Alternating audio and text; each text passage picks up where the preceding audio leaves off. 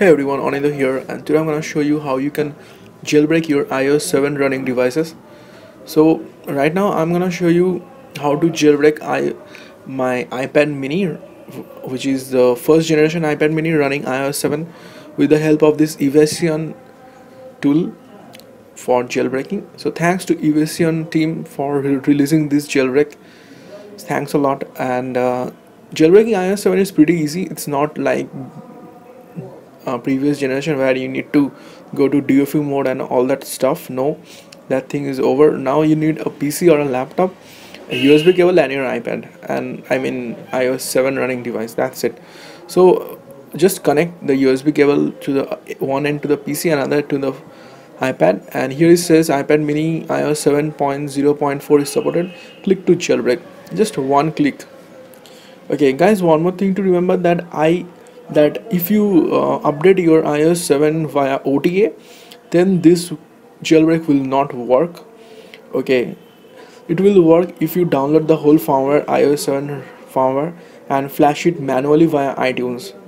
Okay, if you do this via OTA, then it will not work.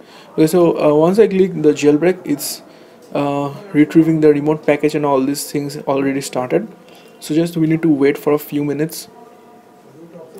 And keep in mind that at the time of jailbreaking,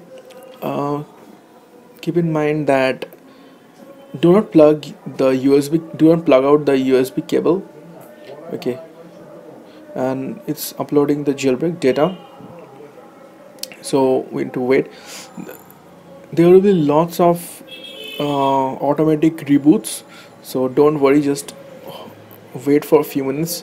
It's doing its work automatically, and here it says injecting Evasi0n application 2 of 2. Okay, and actually it's installing the Evasi0n application on our iPad mini, and here it is. Evasi0n application is installed.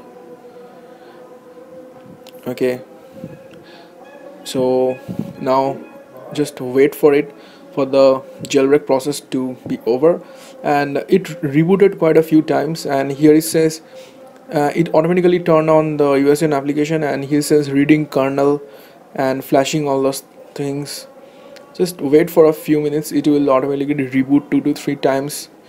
And here it is finally, after a reboot, here we have the CD application. And once I tap on Cydia, he says preparing file system. Cydia will exit when complete. So guys, congratulations, here is finally Cydia is here on iOS 7. So congratulations, we have finally jailbroken our iOS 7. So let's add a source, and here on Cydia is automatically download some packages. So now let's add a source. Okay, so here we have written repo.hackyouриphone.org. Actually, I'm trying to download AppSync for iOS 7